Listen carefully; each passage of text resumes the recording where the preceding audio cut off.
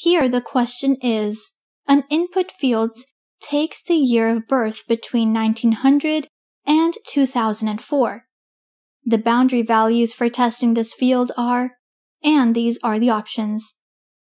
To solve this question, first we have to draw a boundary value analysis diagram. It's clear from the question that 1900 and 2004 are the boundary values. So, this is how the boundary value diagram will look like. Now, we have to select the correct options.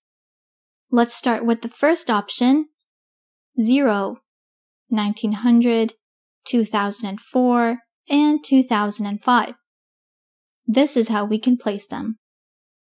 Here, 0 and 2005 are outside the boundary, but 0 is not near 1900. That is why this is not the correct option.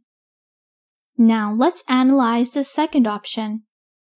The second option is 1900 and 2004. And we can place them like this. Both the values are at the boundary. Before discarding, let's look into other two options. The third option is 1899, 1900, 2004, 2005, and we can place it like this. This is a classic example of two-point boundary value analysis. Now let's move to the next option. The option 4 is 1899, 1900, 1901, 2003, 2004, and 2005, and we can place it here. This is a classic example of three-point boundary value analysis.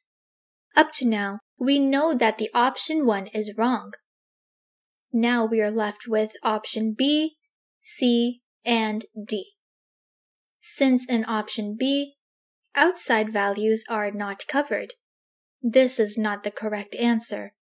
Now we are left with last two options. Since in the question nothing is mentioned, we have to select two-point boundary value analysis instead of three-point boundary value analysis. For this question, option C is the correct answer.